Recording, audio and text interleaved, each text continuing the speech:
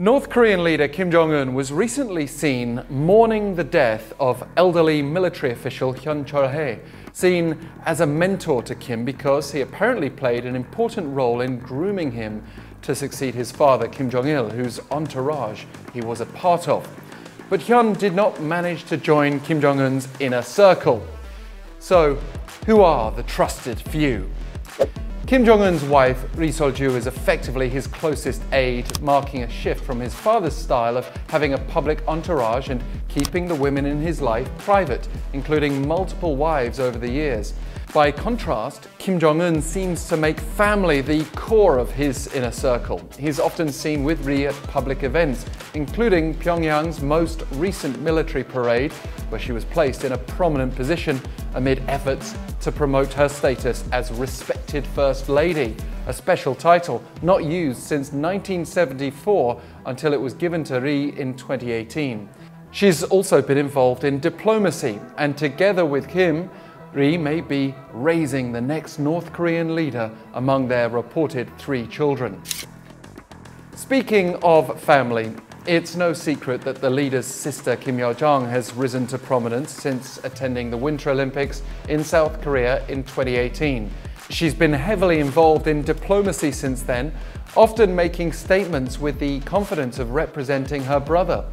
Her official role is Deputy Director of the Workers' Party's Publicity and Information Department, but her family status means she's often seen as the whole country's number 2.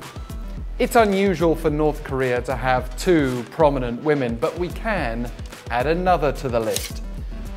From pop star to politician, Hyon-Song-wol also gained global fame when she led an art troupe that the North sent to the Winter Games in South Korea.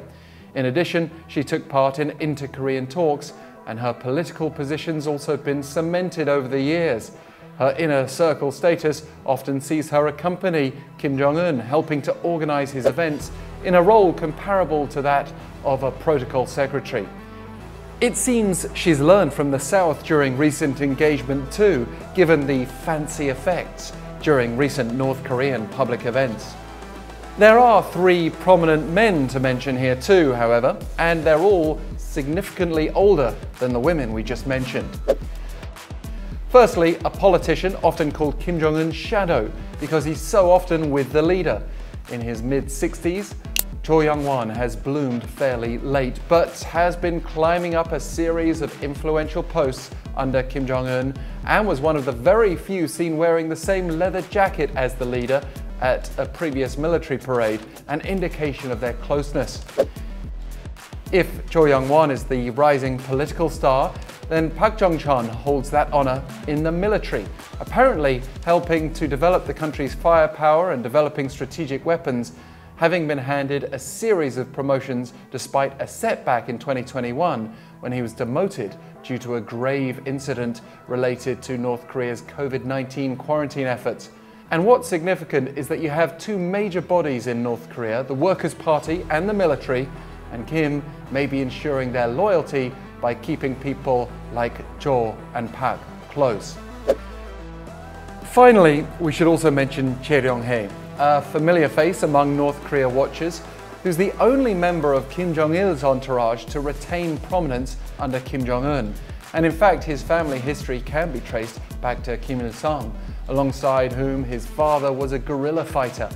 Perhaps he's added legitimacy to Kim Jong-un's regime, especially during those uncertain early years.